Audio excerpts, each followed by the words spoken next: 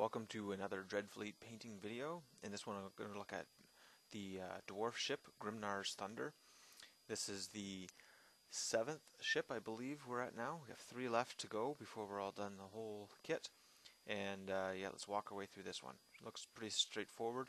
You have 3 basic colors, plus the water and then the little airship.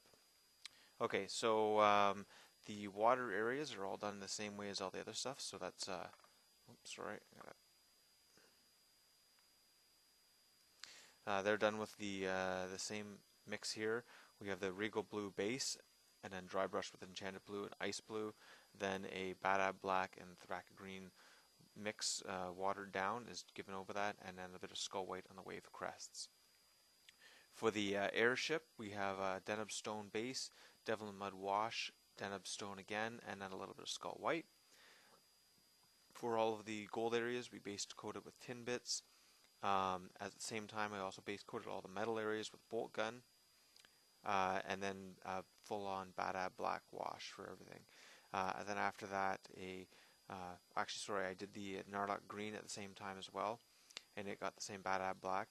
And then I just highlighted. Some of it was dry brushing, so shining gold on all the gold areas, chainmail, and then mithril on the silver, snot green and goblin green on the green bits.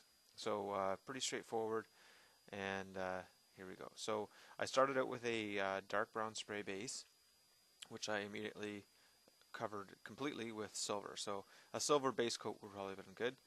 And here I am dry brushing up the base of the model. Okay, and so there's the Narlock green going on there, so nothing too special there. Trying to stay within the lines basically, but I know that the gold is going to go there, so picking the order that I do things here. Also should note that I didn't assemble this first. That's because the detail in the middle, and this is that airship there. I did this one's the base anyways at the same time as the black kraken, sorry. Yeah. Okay, so working on the tin bits for all the gold areas. I found this area, all these cannons were the most fiddly sort of things, trying to get right in around there on the on those horizontal surfaces. The surface you can't really see there was quite tricky. That's the black wash and everything, and on here as well. I didn't really worry too much about extra detail here. That probably should have been a wood color, but you're not really going to see that. And in hindsight, you wouldn't see this green here either, so I probably could have assembled it first, and I'll show you why that might have been a good idea. Okay, so working on the gold here, you can see the highlights kind of coming up on the silver. It's really hard to take good pictures of that, at least before I get into my finished pictures. That's the white wave crests there, so it's just a little bit of a dry brushing. Sort of a stippling actually. This is that deneb stone there, so this is after I've done the silver, and you can see I don't really get in there quite that good.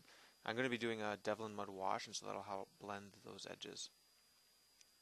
Okay, so now that's the shining gold on all the gold areas, and again just trying to pick up all the raised bits, and mithril silver will go over top of everything.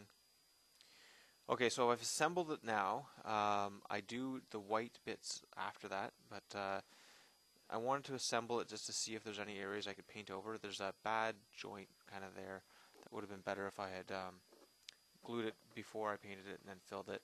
But painting inside here might have been tricky, so it was a bit of a trade-off, and that's what won.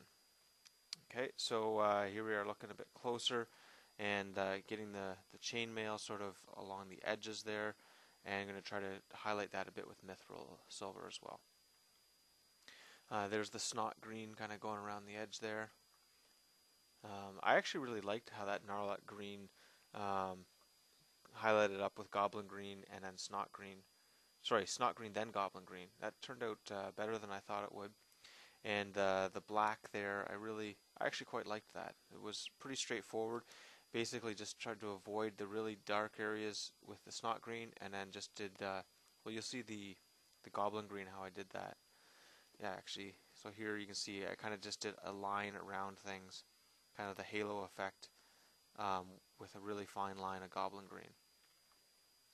And like I mentioned, there's a bad joint there, but not probably going to fill that in. And yeah, that's it. That's done. So this one was pretty straightforward. The only tricky bit was trying to get the metals to look really nice, and I think I was able to get it to look okay.